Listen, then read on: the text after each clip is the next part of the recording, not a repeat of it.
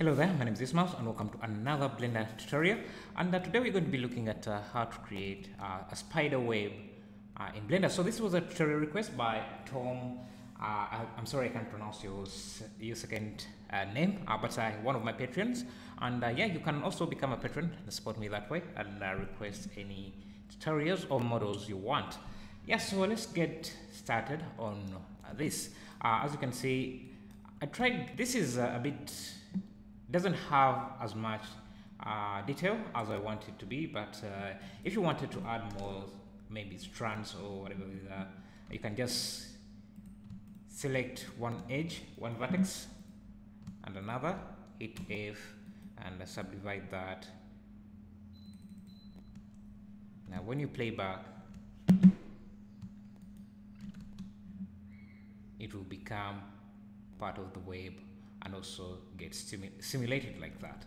So, and that's what we're going to be doing.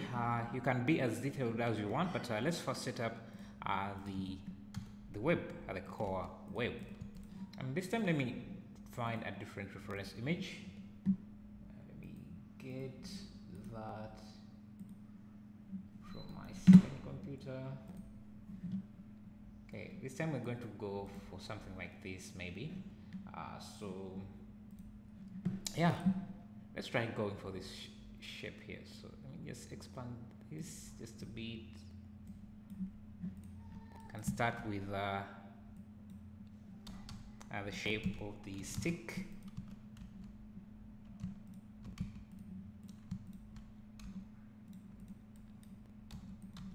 Don't have to be too fancy with it.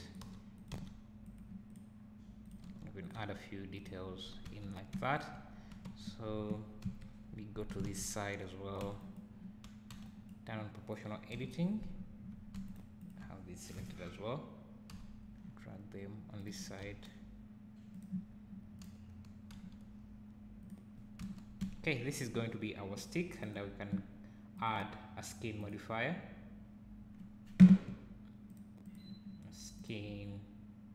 to this. Control A in edit mode will shrink the width like that. Maybe we want the tips to be a bit thinner. Again, Control A to do that. Yes, so this is our stick, and now let's start working on the web. So for the web, let me add a plane, turn on random colors as well here.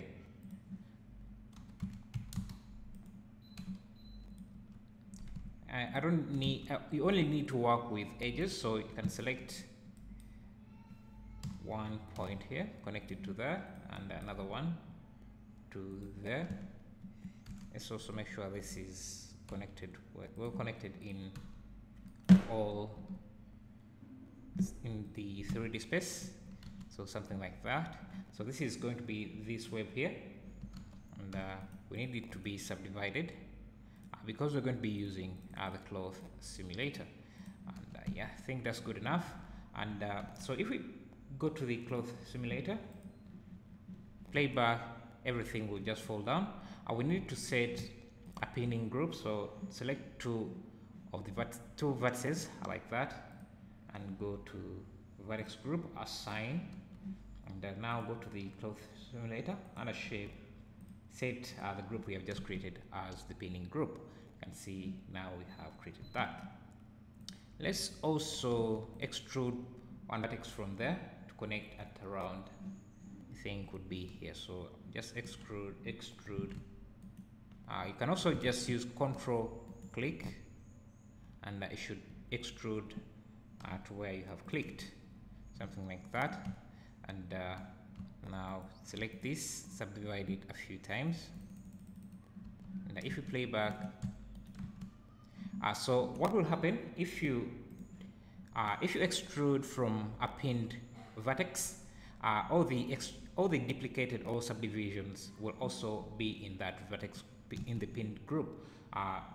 If you go to the object data and then select the pinning group, you can see all these vertices are also still in the pinning group, so we can select them and remove them from that pinning group.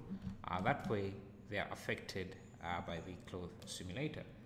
So this is what we want, but right now we're not rendering the width or thickness of the webs. So to do that, just go to the modifiers and add a scale modifier. Make sure it's below the cloth simulator. So scale this down. I'm using Ctrl A to scale the thickness down to about there. Let's see. You can also turn on smooth shading here. If you want, you can make it even smoother. Smaller, like that.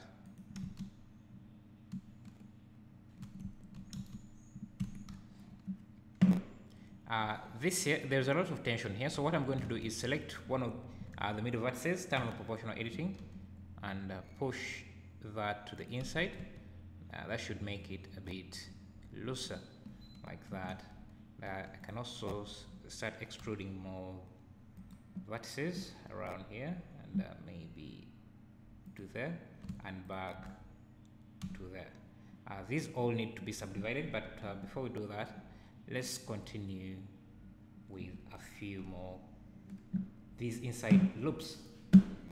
So for the inside loops, I guess we can add a circle, but let's view 3D, but let's have fewer vertices around. I think 8 is enough. Scale that down, make sure you don't have proportional editing turned on.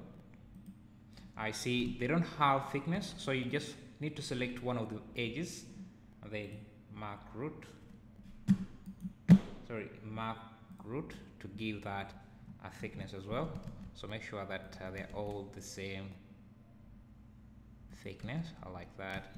If you play back, that will just fall off because it's not attached to anything. So I also wanted to align with our cloth. See, again, it's not attached to anything, so let's duplicate a few of these, scale them, and then I can get this attached to that. Select the vertices and hit F to attach them, to connect them, like so. Then if I play back, it's just falling apart. Just need this connected, that.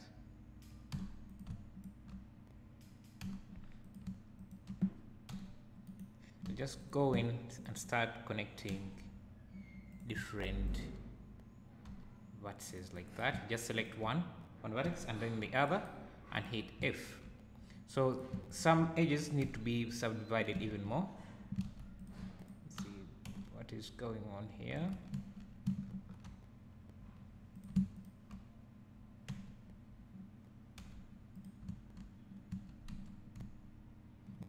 Not sure what's going on here.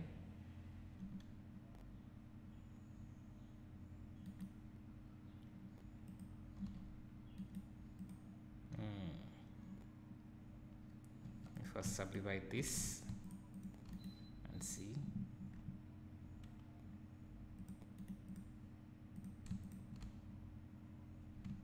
It doesn't seem to like this kind of 3-point connection, but it's okay here. I'm not sure. Maybe let's first mark loose, remove all the vertices, and then just select one vertex and mark as root, which is not fixing the problem. If I undo, I guess I'll just remove this connection if it's causing a lot of issues. Delete that edge as well. Let's see if I connect this here, okay, and this, right. Let's try again here. Okay, that's still an issue, and that is creating an issue too. Let's see, what about this and this? Those are okay.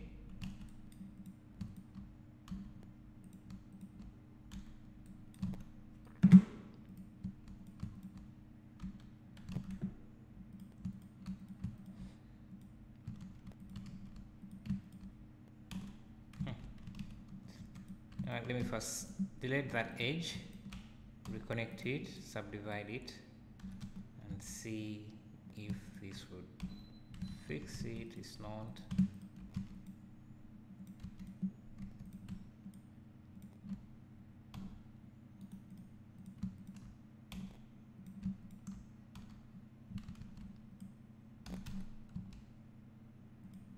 Guess we have to delete this edge again, connect this, subdivide, push it, and then okay, that works. Playback, we don't have enough resolution in this, so I need to start subdividing all the parts that don't have enough vertices, like that. Subdivide a few times.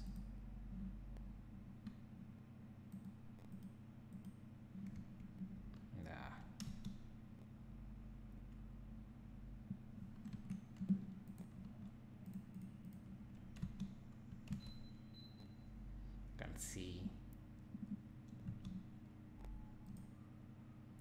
so I think if you connected this to like that,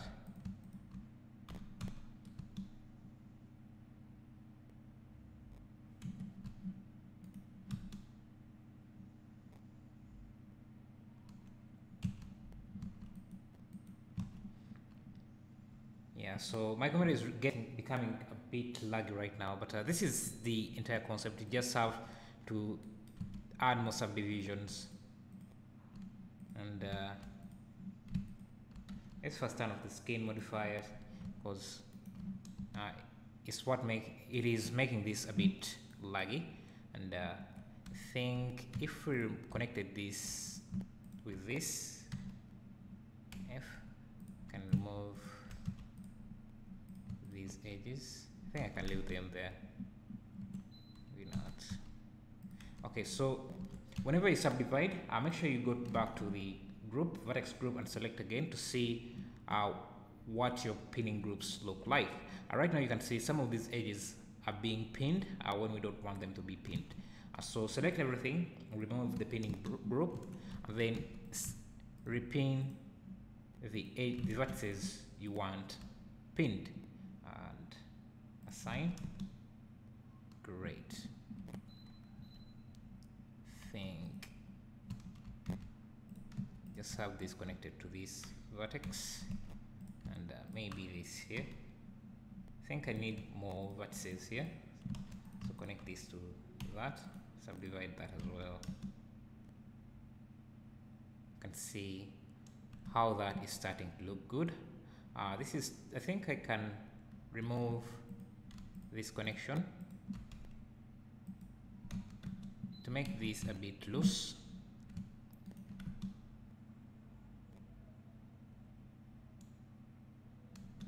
I think this hanging vertex, loose vertex, or edge is good for the detail. So I think I can also have this connected to this here. Add a few subdivisions. I don't like how this makes everything straight. And, let's play back again.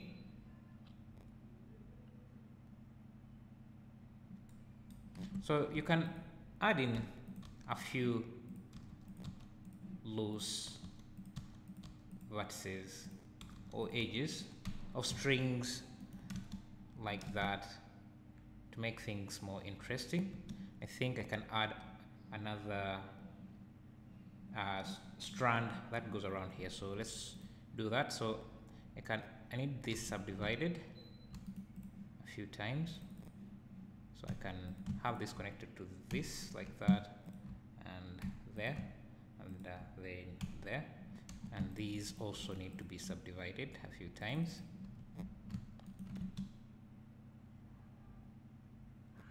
Let's see, I think this here needs to be subdivided as well.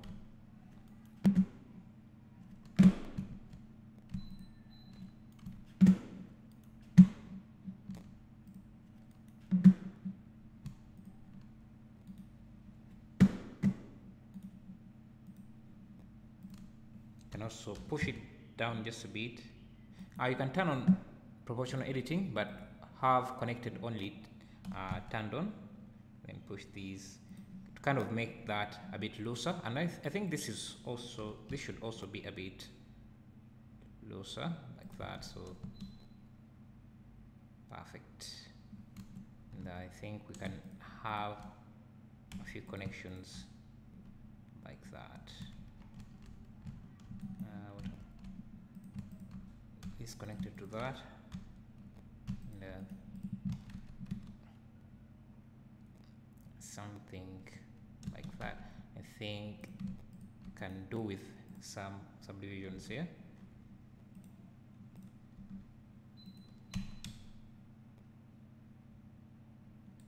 Yeah, so you just continue with that until you get the design you want. And remember to reduce the thickness of this. You just use Ctrl A in edit mode, and that should reduce the thickness. But it's going to slow down on my machine. But I think, yeah, how you can, I think yes, I have easily explained how you can set this up. So I'll stop the tutorial here. Thank you for watching.